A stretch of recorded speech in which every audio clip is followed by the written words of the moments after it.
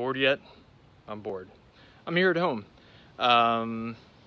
So let's make the best of it. So I had this idea. I wanted to build like this all-in-one woodworking cart that had my table saw, my router table, joiner, planer, really everything that I need to build here at home. So I'm gonna start building it. Here goes nothing.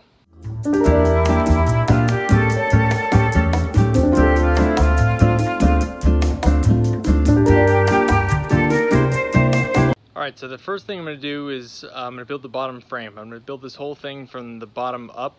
That's where I'm going to put my wheels, and then everything comes up from there.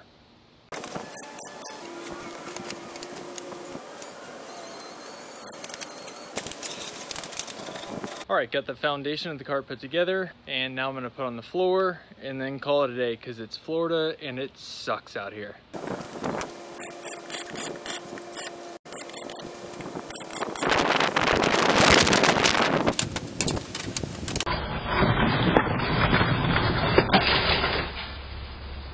Alright, that's enough for today. I built the foundation and the floor, got it on wheels, so tomorrow I'm going to start building the cabinets and then all the fun stuff. So, later.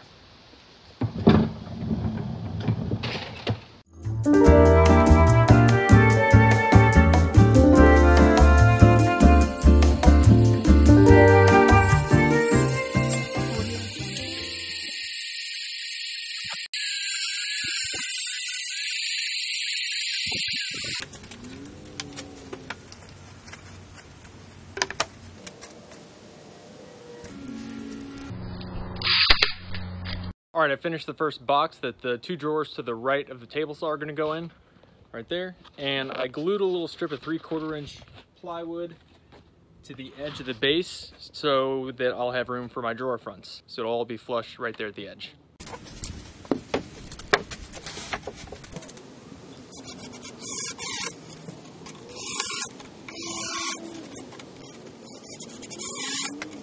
Morning. Today I'm going to build the pedestal that the saw sits on so that the top sits flush with everything else. A couple more compartments, and if I have time, start building drawer boxes. So let's have a good day.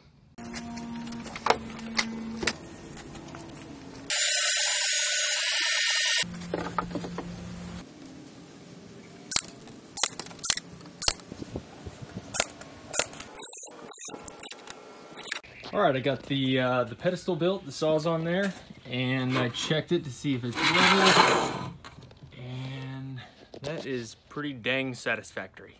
All right, this is what I've been waiting for. So I wanted to have a joiner and a planer incorporated into this thing, so I ordered a combo joiner planer from Jet. Now I'm gonna build around it. I wanted to fit everything to it, so now that it's here, let's see how it goes.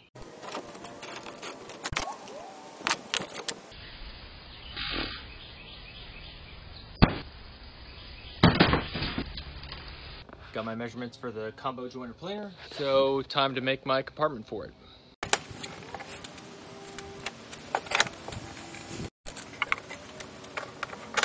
Guess what? I got all the compartments done. Check it out.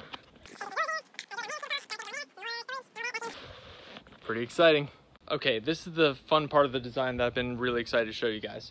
This is the joiner planer combo. The planer is down here and the joiner's up here. I want to have the joiner level with the top at all times, but I need to be able to raise it up for the planer. So I got this this motorcycle jack to bring it up and down. So I think that'll work. Maybe.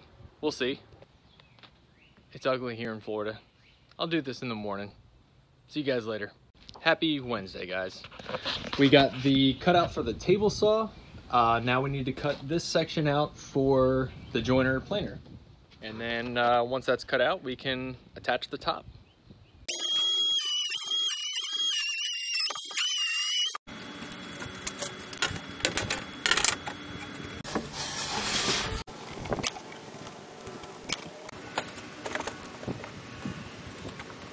Check it out. I got my cutout for the joiner planer, left some room over here so I could adjust the infeed. Table saw's cut out, so yeah, let's keep rolling.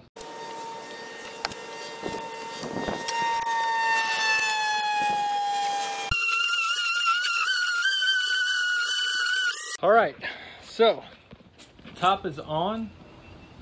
Everything is cut out. Okay, I thought that the motorcycle jack was a good idea, but it's a little wobbly, so I don't want it actually sitting on the jack. So I'm gonna put it on a platform. I'm gonna make two stops. One that keeps the joiner bed level with the top, and then another one that keeps the planer level with the top. And so the jack's just gonna be used to bring them between those two stops. So it's not really gonna be sitting on it, it's just for adjusting the level. So maybe that'll work, I hope, we'll see. As you can see, I've just about had it for the day. So we'll pick up tomorrow with leveling this guy and drawer boxes. So that'll be fun. Hey, I'm back. Sorry for the interruption. There's a bunch of other work I had to do, but now I'm back on this thing, and let me get you up to speed. So first thing I did was I removed the fence that came on the saw because it only went to here, and I needed it to go here. So I fabricated a new fence, and I put on this digital fence readout from Wixie on it, and it's pretty sweet. Now I just touch the fence to the blade here, and I can zero this thing out, and then the thing will read off of this green strip stuff. Pretty cool. I made a couple drawer boxes. They're just full of junk right now, but I'll organize these later. Gotta make one more drawer box for this, and then, you know, shelving and cabinet doors and all that. I also mounted the joiner planer to this platform here, and so using the jack I can raise and lower it, but it's level with the top, so that I put these stops on here so that when I lower it down, it'll rest on these stops and be level with the top. Now that all that's done, I can install the router. So the router's gonna go right here in this cabinet behind the saw, so I gotta route out a cavity for the plate.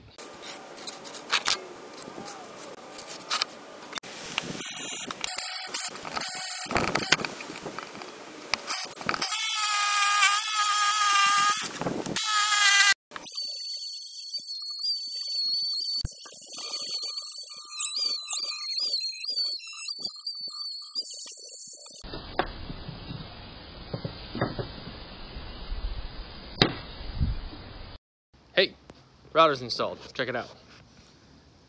So you've got it all flush with the top with leveling screws, and check out what I did for the fence. It's kind of interesting. Like I said, I'm going to use the T-slot on the table saw as the router table fence. So they lock in with zero play miter stops. It's got incremental adjustment, and if I need more capacity, I can scooch it back. Morning. Hope everybody had a good weekend. I know I did. I did some more work on this bad boy. So let me get you up to speed. I got all the dust collection hooked up. It's all internal, so probably should have done that before I put the top on. I also plugged all the tools into a power strip and then that into this auto switch. So anytime I turn on any one of the tools in this thing, it's gonna turn on the vacuum and everything's connected. So it'll just save some time. So I'm gonna put dovetail tracks into this whole thing and up here, so I'll have a 90-degree surface so that I can, you know, for assembly stuff. Jeez!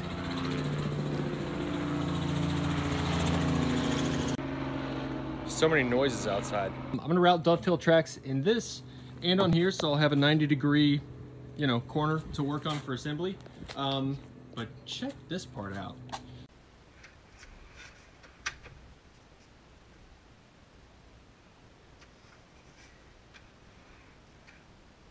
Here's another fun little addition. I put a recessed dust port right here in the middle of the surface so that it's all flat, and it's got these magnets here that stick to the screws, keep it from rattling around too much. So now when I'm using any tool other than these three tools, if I'm sanding or routing, I can just plug her on in, and I don't have to go digging on the inside to try to find a place to put the hose. So today I'm going to do something a little different with the joiner for the fence. It came with a fence, but it screws on, doesn't come on and off very quickly, and it might get in the way if I need to rip something wide. I need something that'll go right on, right off in like seconds. And my solution for that is I'm going to use my mag fence. I bought this steel bar here, and I marked where my fence needs to be so that I can set my fence down, lock it in place, and it'll give me my 90-degree face there. And yes, I know it's going to be fixed at 90 degrees, but I can count on one hand how many times I've had to tilt my joiner fence. I never end up needing to do it. I did it like once or twice, so it's going to be fixed at 90. I know it's going to be 90, so I don't even have to adjust it. So That's exciting.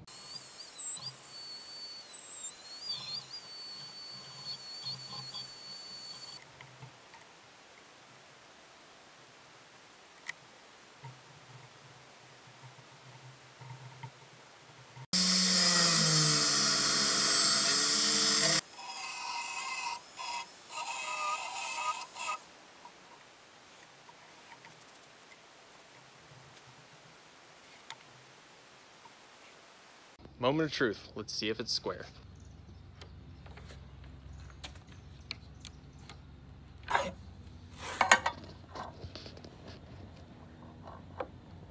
Yeah, I'm happy with that. That is super cool because whenever I don't need to use the joiner, I can have the top completely flush, nothing getting in the way where I need it. Boom. All right, I need to get this thing back inside because there's direct sunlight on it, and wouldn't be the most damaging thing in the world, but it's, you know, it could swell and warp and stuff, and I just made it, so I want it to be nice. I'm gonna roll it in, but before I do that, I want to show you the inside of my tiny shop. Entering, we've got the tool chest, we've got some cabinets, hardware, all my MICROJIG, well, not all my MICROJIG stuff, but you know, the push blocks.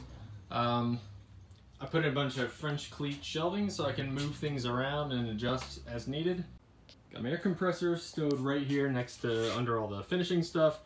Cabinet, more finishing stuff, little makeshift router table, all my tools, not all of them, but you know, the ones I have out. I put my chop saw on these cabinets that my neighbor was getting rid of, and when I say getting rid of, I meant he was throwing them away. Yes, I dug them out of his trash. Shut up, don't judge me. Dovetail clamp storage. Oh, what's that? While I'm over here, quick public service announcement. These match fit dovetail clamps, they're normally $45 a pair, and they're $39.95 for the rest of this month. And if you buy 2 pairs, then you get a free dovetail router bit. We're just giving this stuff away. Got my bandsaw here. I'm going to put that on some wheels so that I can move it around if I've got bigger pieces to work with. Extra dust collector. I'm going to have the chop saw and the bandsaw hooked up to that one, and everything else is going to be hooked up to the cart. And one very important feature of this new little tiny shop is these citronella candles here. That one, and many more, because this is Florida and the mosquitoes are like dinosaurs out here. Morning. Hope everybody had a good weekend. Mine was productive. Did some more stuff to this behemoth here, so let me show you what I did.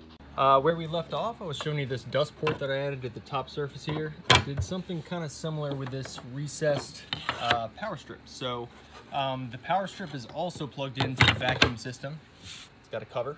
So now I can do you know, any sanding or routing that I need to without having to go digging around inside for a hose or power. I can just plug in here, plug the hose in there, and everything will be hooked up to the same system. So I made this thing pretty big as I can possibly make it and still fit through the doors there. So these cabinet doors, I was originally just gonna put, you know, traditional door hinges on it. But I needed to be able to open it while it was inside. And since there's not enough clearance for me to open it, you know, swing it open while it's inside the shed, here's what I did instead. I put these braces here and some pretty high-powered magnets and embedded some in the doors to match up. So instead of having to swing a door open, I can just... So because these come on and off so easily, and they're flat on both sides, I didn't want them to just be doors. I mean, that seems like kind of a waste. So I'm going to route a grid of dovetail tracks and use them as sleds.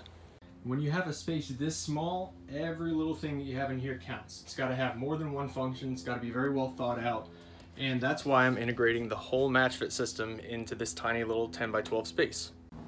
Anyway, that being said, still got some drawer fronts, some drawer boxes to do. You know, more finishing stuff, but that'll be a lot easier to do once I have my work holding system in place. So let's route some dovetail tracks.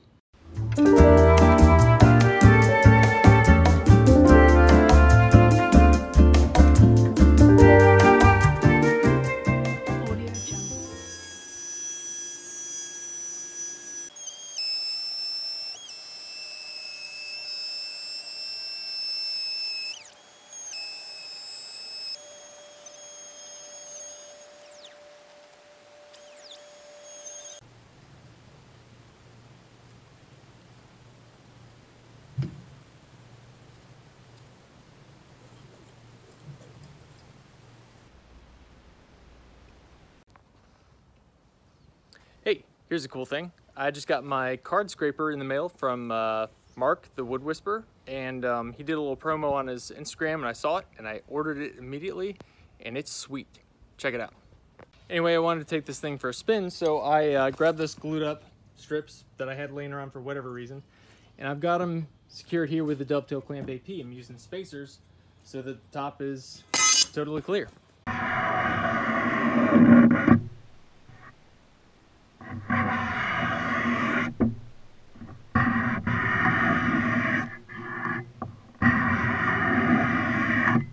Morning. It's a beautiful day and I've got lots of dovetail tracks to route, so I'm ready to get to it. But I do want to show you a little trick that I learned about how to do these and do them nicely. Okay, I measured the router base and it's symmetrical, so half of that measurement would be the center of my bit. And based on that, I wanted to do 4-inch spacing, so based on that measurement, I cut this guide rail here. But along with the guide rail, I cut these little wood pieces here that fit snugly into the dovetail tracks. So now I can register off of the last dovetail track that I cut. So here it is in the first one that I cut. Didn't wiggle. And then once I get this one done, I put it in there. And now I can route this one. And then you just keep going down the line. All I had to do was route one dovetail track, and then now that I'm registering off of the last dovetail track that I cut, every subsequent track that I route is going to be totally parallel and exactly equal spacing with the last one.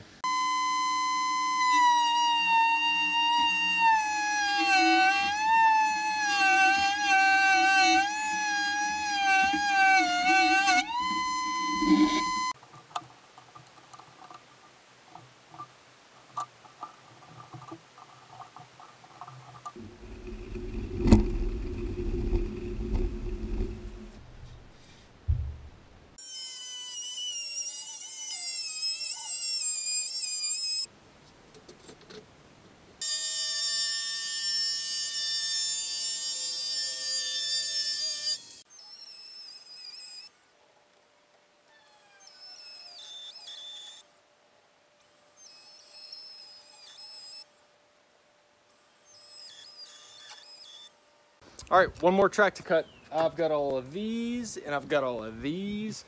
Last one is just this guy right here. And it seems like something I'm definitely gonna mess up because that's just how my life goes. So, fingers crossed.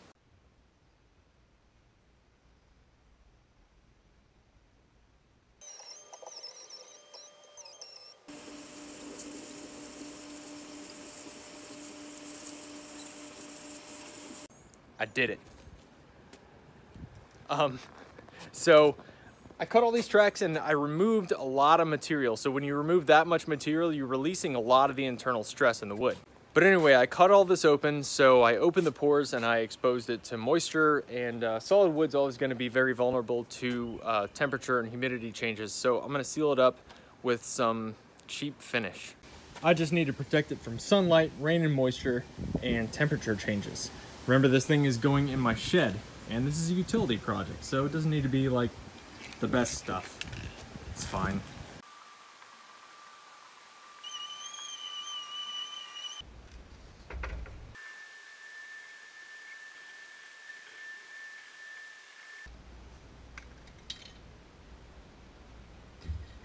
All right, so I sprayed some spar urethane on that extension wing, and I figured while it was drying, I would give you guys a quick little backstory on why I'm doing this. And if you're not interested, I wouldn't blame you at all. So you can just skip the next like 2 or 3 stories.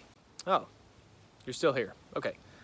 Well, right around the time that I started working for MICROJIG, I moved from a house that had a garage to a house that did not have a garage. And that's this house right here. I had a pretty sweet setup in my old garage, but you know, obviously I moved here and I didn't have the space. So I got rid of a lot of that stuff. I figured I've got everything that I need at work in the MICROJIG shop, so just get rid of it. And that worked out just fine until this whole COVID mess started. So I had all my tools, you know, for doing like basic home improvement stuff, but I wasn't really set up to do anything nice. And now I'm stuck at home and I want to do nice stuff. So that's it. Because I can't go to work and I'm not in the MICROJIG shop, that's why I built this abomination here with everything that I had left. And I got some new tools because who doesn't like new tools? And I really took my time and cleaned this thing out. So I've got, this setup here. It's still a shed. It's hot and it's full of mosquitoes, but it's as close as I can get without putting an addition on my house. Morning. Over the weekend, I finished spraying this thing down with some spar urethane to protect it from the Florida humidity, which it's wood. It's still gonna move a little bit, but it's better. And now that I've got all my dovetail tracks cut on this 90-degree, assembly setup, I can finally finish making my drawers.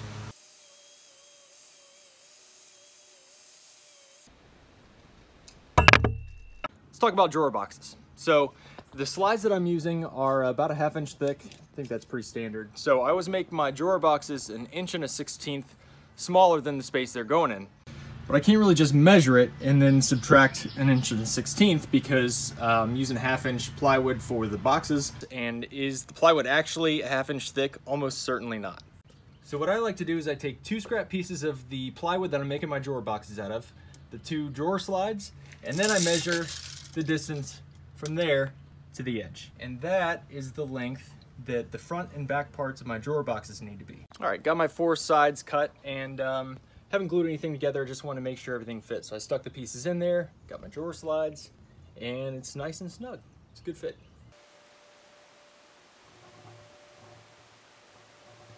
Hey, here's a fun trick. If you have a gripper advance, then you should have one of these stabilizing plates. And the slots on here are 4 inches, just like our standard match fit spacing. So I'm actually using them as stops for setting up these drawer boxes. You get that kind of 360 degrees of movement, which we love. And the little hook here, you can use as a, as a stop, which I'm using on the bottom here. I'm only making a few right now, but if I was making like 10 drawer boxes, I definitely want to have some stops set up so that as I assemble 2 parts, take them off, put the next ones on, they just go right where they're supposed to be. I don't have to align anything.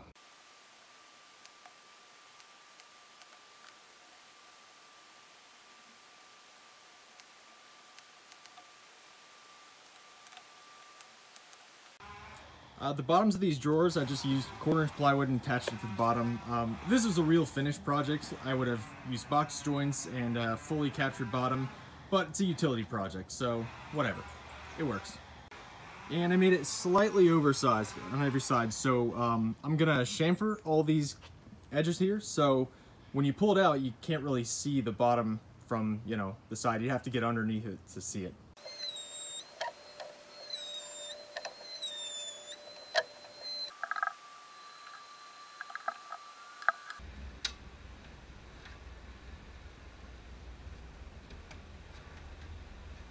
All right, got my 3 drawers in, so time to do drawer fronts. Once I get those in, it's gonna start to look a lot more finished. So let's do it.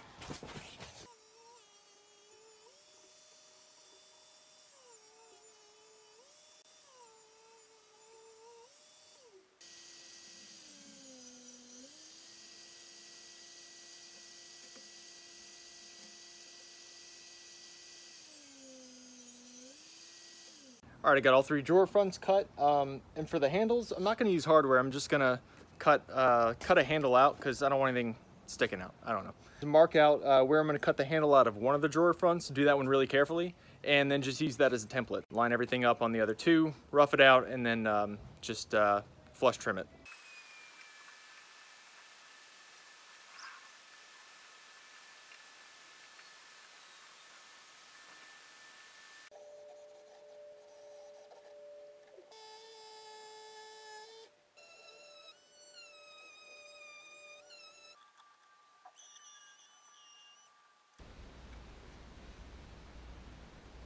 I got the 1 drawer front pretty well cleaned up. So I took this, I transferred it over here to this one and that other drawer front, just traced them. Gonna rough them out with the jigsaw and then flush trim them with a router. All right, so we've gotten a lot of feedback about this project. A lot of folks are curious about the process and all that. At this point, I just attached the drawer fronts, filled up the storage, and kind of got to work. There wasn't really a whole lot left to explain here. So I finished it up, but I did create a final reveal video. So if you want to see the finished project, then stay tuned because that's about to start right now. Hi, I'm Morgan, and today I'm coming to you from my home. not this. This isn't my home. I know this looks a little different from the videos that you're used to seeing where they're filmed in the MICROJIG shop, but I, like many of you, am working from home, and I'm gonna continue working from home until this whole COVID thing gets sorted out. But the thing is, I don't have a shop at home. All I have is this 10 by 12 shed. And if you follow us on Instagram, you may have seen some posts over the last few months about this cart I built to make the most out of this 120 square feet and make it an actual functional workspace. And now I'm happy to say it's finally done. Welcome to Tiny Shop with Morgan Hopp.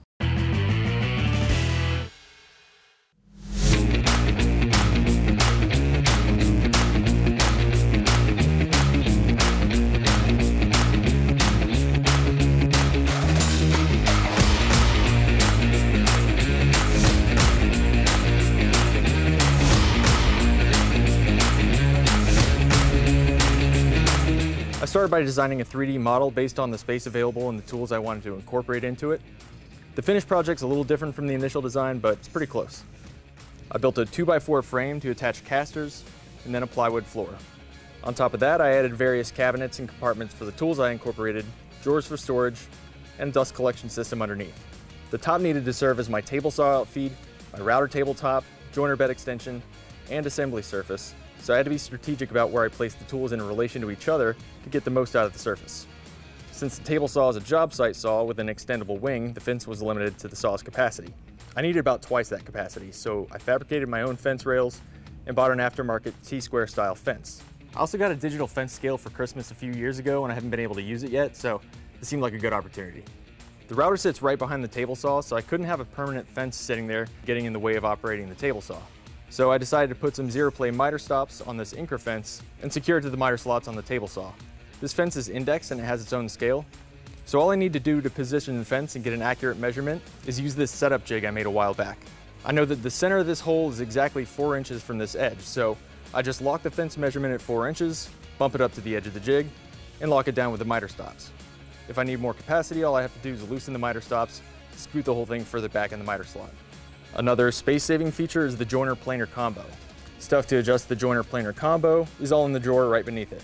And the jack to move it between the joiner and planer position sits on a shelf just above the drawer. I also added these little leveling screws to fine-tune the height. This is all wood, so it's going to swell and warp and it may not be level tomorrow, but this allows me to adjust it. It came with a fence, but it attached to the joiner with screws, which seemed like it'd be burdensome to put on and take off.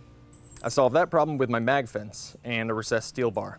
So whenever I need to use the joiner, I can pop the fence on and off in just a few seconds, and it won't interfere with operating any of the other tools. I put a recessed power strip and dust port right in the middle of the top so I wouldn't have to unplug anything or run extra extension cord where I need to use any tool other than the 3 that are built in. It's all hooked up to the same auto switch and dust collection system, so whenever I need to sand or route something, it's pretty much plug and play. I needed the storage to be as versatile as possible because of the crazy space restrictions. Anything that I need to access and use quickly is kept right next to the tool I'd need to use it on. I have my tall fence, joining sled, tapering jig right here behind the table saw. Blade storage and most of my table saw jigs are right by the table saw. Router bits are all stored in the router cabinet. I also keep some sanding drums in there so I can use the router as a spindle sander. I added a fold down extension here with a grid of dovetail tracks. When it's folded down, it gives me a 90-degree corner for assembly. I also fold it out when I need to use this flattening jig. It's just your basic router flattening jig, but it attaches with dovetail hardware and breaks down when it's not in use. It's also self-centering by having a bullnose profile on the rails and a V-groove on the router sled. It's just simple gravity that centers this whole thing, and with the opposing profiles, I have very little friction. Originally, I was planning on putting traditional hinges on these cabinet doors, but I made this thing so big that it barely rolls in and out of the shed. So since there's not enough clearance to swing open, I decided to attach the doors with magnets, so they can come on and off and actually have the doors double as sleds. I already have table saw sleds coming out of the ears, so I figured I'd set these up as permanent fixtures for processes that I do pretty regularly. This one's a cross-cut sled with a permanent fence fixed at 90 degrees. Will I ever use it? I don't know, maybe. All the ancillary tools stored in here are mounted on their own plywood base, and they can easily be secured at the top with dovetail clamps and put back on the shelf when I'm done. That's about all for the cart. I call it a most-in-one cart because it's not really all-in-one. There's a few tools that I just left stationary in the shed. Figured that would be more realistic than trying to get everything on there. The bandsaw, obviously way too big for the cart, and the miter saw because I wanted to keep the fence extension permanently set up. I put up these French cleat walls to store tools so I can move them around as needed. Got some hand tools here, planes, chisels, all that good stuff. I have this little 3D printer in here I use for prototyping jig ideas. It has sensitive parts, so it lives in this plexiglass case to protect it from dust. Hey Alexa, what's 5/16 as a decimal? 5/16 as a decimal is 0.3125. That's my assistant. She's super helpful. Is this an ideal workspace for someone who's almost 6.5 feet tall? No. But with just 120 square feet in here and the cart, it's surprisingly functional thanks to the match fit system. Especially for assembly and hand tool work, the dovetail clamps and hardware will make it all possible. So if you're working with limited space, that's the way to go. Well, that's about it. I hope you enjoyed this. I know I did. And as always, if this sparks some imagination and you want to incorporate some of these ideas into your workspace, we'd love to see it. Be sure to tag us on social media and show us what you're working on. Thanks for watching.